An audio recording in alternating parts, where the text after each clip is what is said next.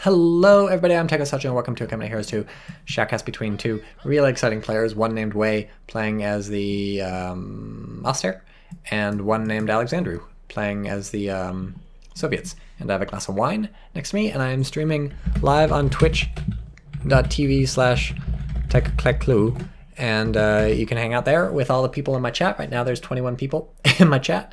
L'Assassin Mask is saying, I bet Lend-Lease Tactics, but everyone predicting Alexandru going to go Lend-Lease Tactics. I think Alexandru is one of the stars of one of my earlier Shoutcast things. I seem to maybe recall the SHK machine guns, or Dishk machine guns, because I learned in that Shoutcast that the Russians pronounce everything. They don't spell out the names, and we have a conscript spam anyways coming out for the Soviets, and an MG first on this map as the Germans, which I suspect is slightly less popular now that there's no longer a big fuck-off house here. That's really important. But there is a small fuck-off house here with some... Man, these guys have been stockpiling milk or whatever this is. They are just ready. These are doomsday preppers, if you know what I mean.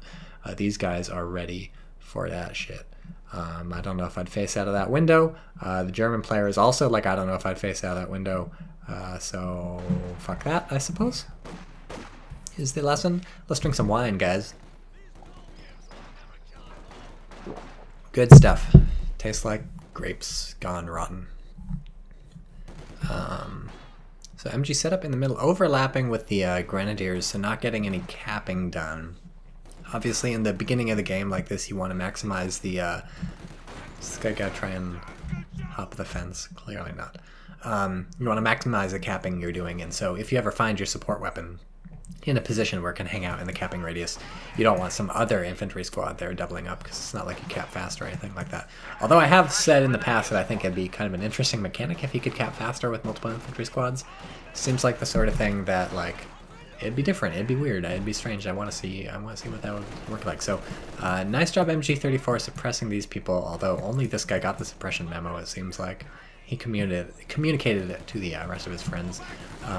Russian player either stalling for time or doesn't understand how the game works, because at that range you're pretty much never going to win versus Pioneers. I suppose the Pioneers' health was low enough that a couple lucky shots, lucky crits would have killed some people, and then you could potentially win that fight, but typically up close, the Pioneers with their MP40 submachine guns are going to win versus Engineers with their Mosin-Nagant rifles. What is Twitch chat saying? I got to fight 3 times against Alexandru. Whatever happens, he will always go and always Lend-Lease Tactics. And win thanks to interesting and crappy balance. Well, Lend-Lease Tactics is pretty cool, because it's like being American and also being Russian. It's the best of both worlds. You can be capitalist and communist. Nothing wrong with that. Nice conscript spam going on here. I love conscript spam. I can't get enough of that. These Grenadiers doing some work from this building, shooting out at multiple conscript squads at the same time. These guys now in green cover, so they're doing better, but that's only going to last for as long as until these guys get off their butt. But no, their job is to protect the machine gun from the flank. We got some really dynamic infantry fighting going on. Flamethrowers coming in to try and clear out the house. We'll have to see how well that works.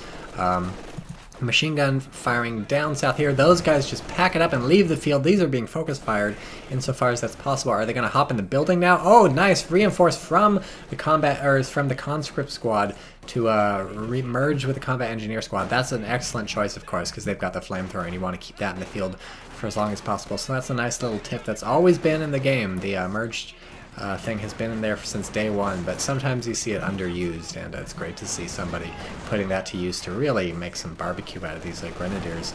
And these conscripts paying with their lives to buy some time, just really wanting to tie this machine gun down to get in that arc of fire for as long as possible, which means now these guys will be able to get the flank, but it wasn't long enough. The conscripts had to bug out, and now the machine gun refaces. Oof, and the catch with the critical, the conscripts didn't keep merging, presumably because the engineers got low enough that you would have lost the conscript squad doing it, but you pay for it with the engineer squad. I don't really know. Might have been worth it to lose the conscript squad to keep the engineer squad alive, since they had the flamethrower, especially because they were in such a position to start roasting these people down. L'Assassin Mask says, going to bed or whatever. We'll check it out on YouTube. Ice Gorilla says, I think it's unfair they call the basic Soviet infantry conscripts. All the armies use conscription at the time. Well, if we were going to make a list of all the unfair things that Relic did with the Russians in this game, we would never finish. Relic is just like straight up racist against Russians in the game. If you ever play the single player, it's just like, oh, let's just make the Russians look like shit. I guess why not? Like, nobody likes. Let's just lie about them and make them look horrible. And I guess like a bunch of Russians boycotted the game because some comedian made some video about it or whatever, and then there was like people freaking out like, why do the Russians hate Company of Heroes 2 so much? Well, the answer is because it's fucking like evil. That's the answer, but I don't give a shit. I watch much more problematic stuff than fucking Company of Heroes 2, and I don't care because I can put up with bad. Also, because everything sucks. It's really what the how it works. Okay, so anyways, we have some nice dynamic infantry combat here. We have replaced the dead flamethrower squad with a brand spanking new combat engineer squad. I love the little gaskets at the bottom. There's even some like stuff written on the tank. It's a cool little thing. And oh, here's the mortar coming in. Hasn't hurt anybody. I suppose that tiny health bar loss was due to the mortar. Let's drink some more wine. Oh look, Spenny Dubs is now auto-hosting you. Thank you, Spenny Dubs. Does anybody watch Spenny Dubs? No, because my viewer count went down. What Doth Life says, rear echelons were going to be black, but Relic pushed out. Interesting. Wonder why they changed that. I guess maybe they looked ahead in the future and saw how much shit EA Games got for making, or DICE got for making those World War I soldiers black in Battlefield 1. Because even though that was historically accurate, people freaked the fuck out. They're like, no, black people didn't exist until 1960s. Everybody knows that. Are we going to see a grenadier grenade? Oh, no. I feel like they're sort of asking for it, right? They're clumped up. If you can predict, the thing is, even if you miss with a grenade, like let's say you pop a grenade here or whatever, you pretty much stop the opponent from rushing at you. They have to back away to avoid the grenade. And so that's a win-win. Really nice focus fire. Oof, really nice focus fire. Pays for it with a lot of blood, but you catch yourself a squad, you catch yourself a flamethrower squad, totally worth it. We do have Lend-Lease Tactics picked, Dushka or whatever the fuck it's called, and that's actually going to have a really limited shelf life considering we have the scout car coming out. Now it does have armor-piercing rounds, which will shred right through that scout car, but only if you get the shots on it, and of course the scout car can very easily duck, dodge, and dive around things. Lixon says the army was segregated until later, was it? And what Doth Life said, well, USF could have had respawn black or white. Yeah, well, the army was segregated, but the rear echelon troops were in the back, and that's where the black people were. Black people to the back has been the rule in America for quite a while. Dum-da-dum. Oh, what the?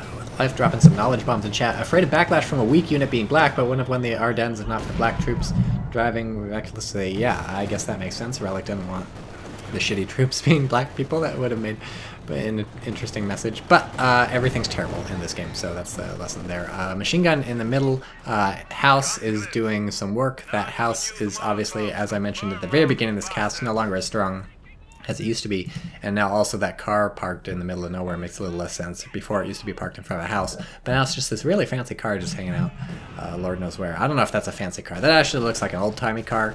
That's the sort of car that Proust wrote about in Recherche du Temps Perdu. I don't know how to speak French, but there was a car in that book, in those books. There were like 6 of the books, or 7 of the books, I guess, but they always like print 2 of the volumes together. Really good books, by the way. What was I talking about? I don't know. Where's the dish? The Dishka has been pushed off. Where's the armored car? Took some damage. It's getting repaired. Yeah. These guys sort of like... That guy's repairing from like 80 feet away. Special German tactics. They have arc welders that really arc, if you know what I mean. They fucking arc across many feet. So we have a third flamethrower squad from the Soviets. The Soviets really not giving it up. Really trying to make flamethrowers work. And I gotta say this match, flamethrower's not working. It's just not working. Revlabot, shout out to Revlabot in chat, keeping it real. Keeping it real. And look at all this infantry. Oh my god, it's just so beautiful. I just want to kiss every one of these people. Especially this lady, because she's hunched over. She looks like she could use some lovin'. See, all these people have like really good body posture, really good self-esteem. The guy pushing the Dishka doesn't, but I mean, that's understandable. He's got to get that thing going at a moment's notice.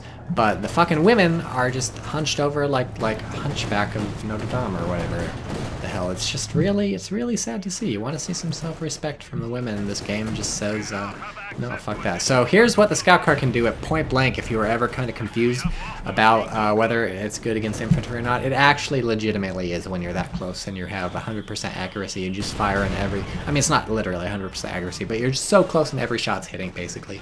You can just shred a squad. Like, that shredded a 6-man MG squad right there.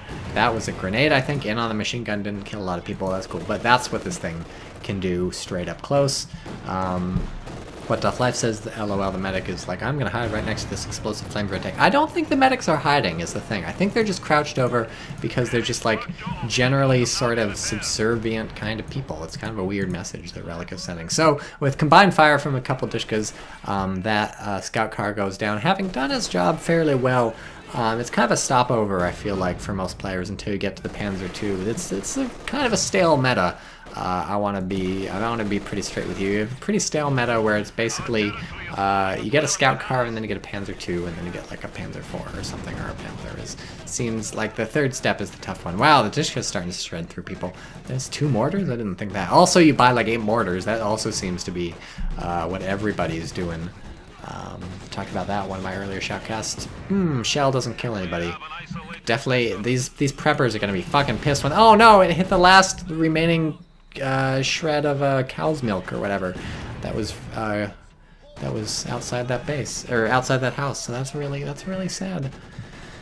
So sad. Let's drink some wine to commemorate the loss of the preppers' cow's milk, because they won't be able to drink the cow's milk. Alright, a lot of wine. Ice Gorilla says, fun fact, lit cigarettes generally don't ignite gasoline. Well, the reason for that is that generally lit cigarettes aren't anywhere near gasoline. There might be other reasons too, but let's not get technical. Fresh guard troops are standing by because you just bought the half track. So that's kind of deceptive because they're not real guards. They're just the assault guards that come in the half track. Let's look at the map control. Both players have the fuels.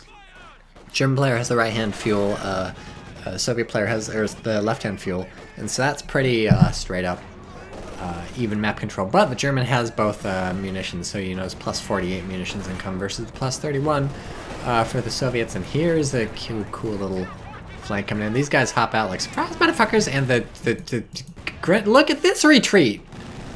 Look at that retreat! What the fuck is going on? What the fuck is wrong with these people? That squad just killed itself out of sheer idiocy. That's literally the worst retreat I've seen in my many years of Company Heroes 2 casting, and also a couple years built up of hallucinations on LSD when I wasn't playing Company Heroes 2. That was just, that was not even a retreat. They spent like 80% of their time walking in this direction, away from the fucking base. That was just so bad. And these guys aren't getting any medals either, but that was so bad. Jesus. Someone fucking clip that on Twitch or some shit. It'll be on YouTube, so you don't have to do anything. But, wow, that was so bad. I just want to send that to Relic, like on a USB drive covered in pig's blood, and be like, what did you do?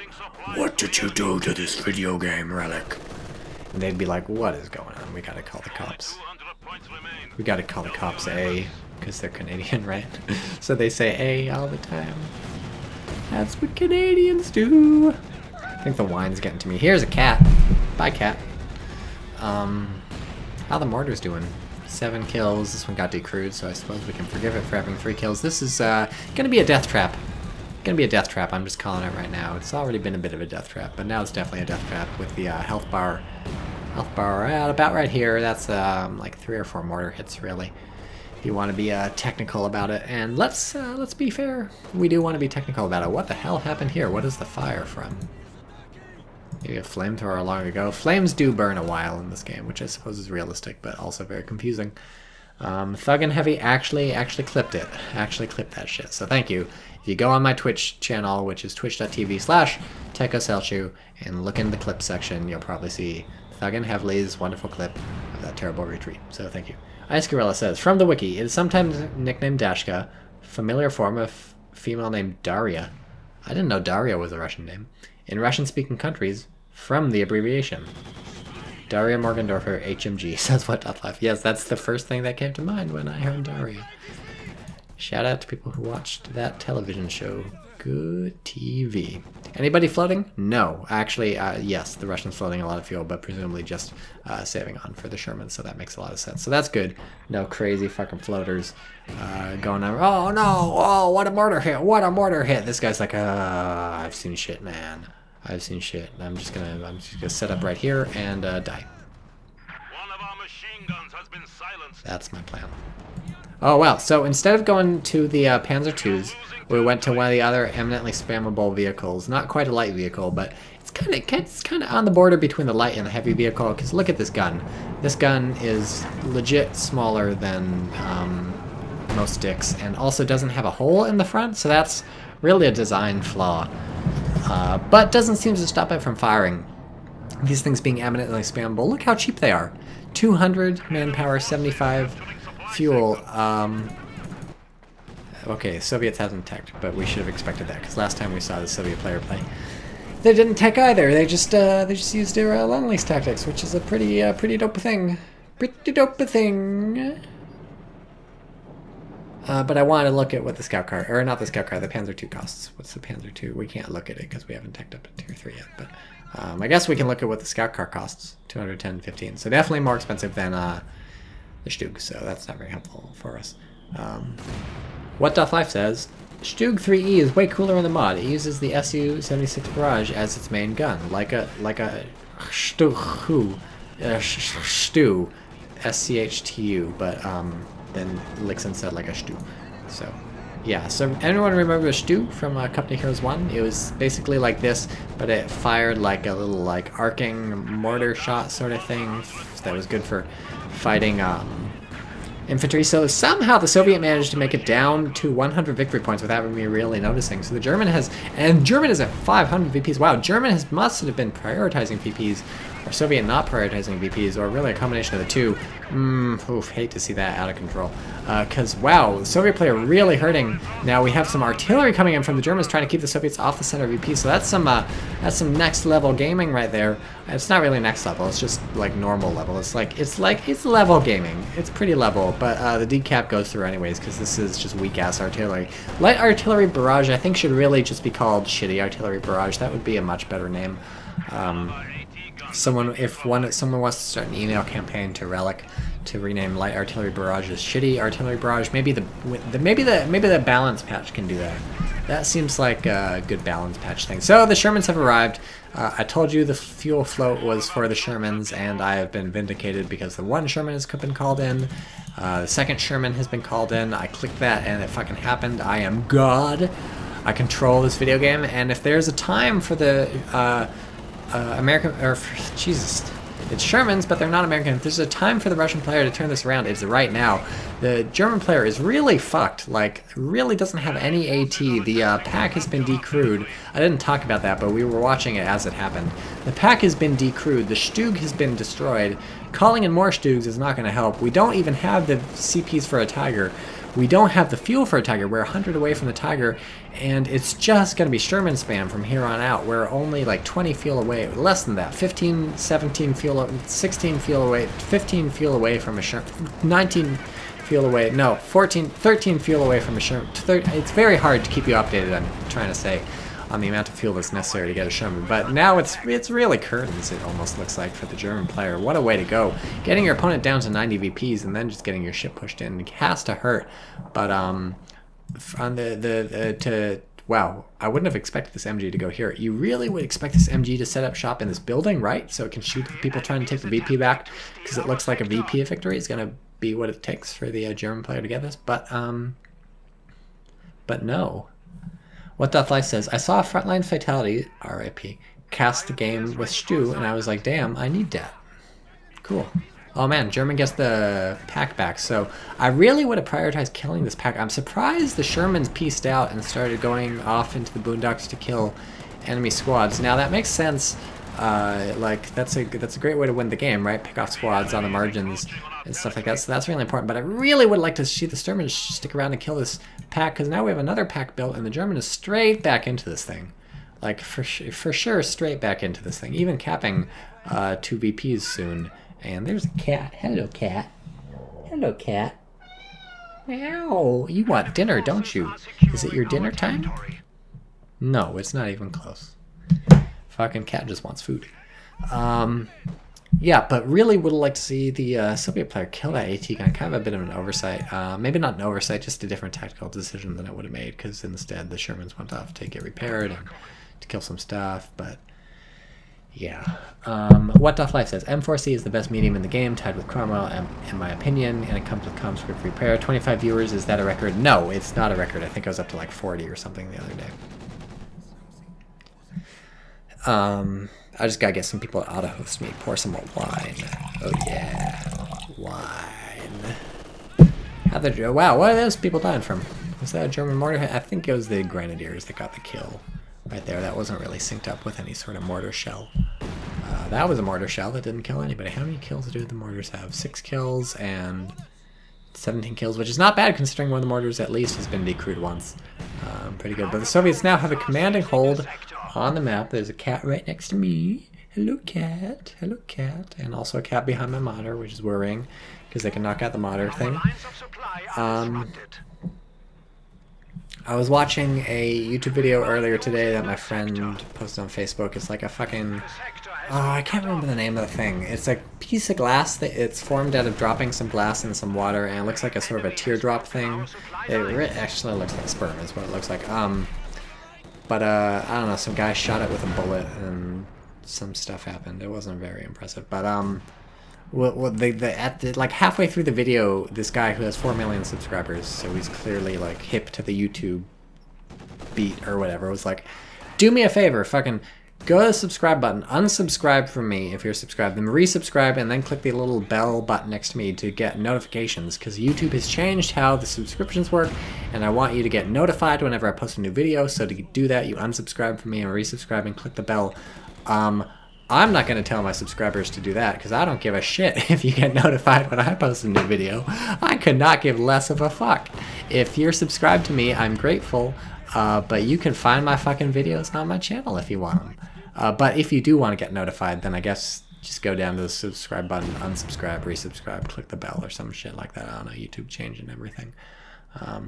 Prince Rupert's Tears, yes, Ice Gorilla says in chat. Thank you, that's the name. Prince Rupert's Tears is what I'm going to call my sperm from now on. Any time I'm trying to impregnate someone, I'm like, hey baby, you want some Prince Rupert's Tears? Whoosh, do. What Doth Life says, oh god, I'm so cringe, I thought you... Oh Jesus, that's too long to read. So I'm just gonna drink some wine. Look at these nice Shermans lined up. Do you think they were lined up? Do you think when you select them all and right click to move, they just line up automatically? I think that must be it. There's no way they could be lined up that well otherwise. Okay, time to drink some wine. Yum. Tastes like fermented fruit. Prince Rupert's Drops. Okay, I don't know if they're called Prince Rupert's Drops or Prince Rupert's Tears. I suspect it's Prince Rupert's Drops, because nobody would have ever admitted that men cry. That's actually not true. The idea that men don't cry is relatively recent historically. It used to be a very masculine trait to cry, but now it's a feminine trait, and that's how gender works. So, good thing I've had wine to explain these things to you. So Soviet player, you know, it's one of those success stories. You get down to 84 VPs when your opponent has 500, but then surprise, surprise, you can call in just infinite Shermans. We have another Sherman coming. Wow, that's a fun off-map thing. You gotta mow down a fucking tree. Oh, I love the hammer and sickle on the front of these things. How have I never noticed that before?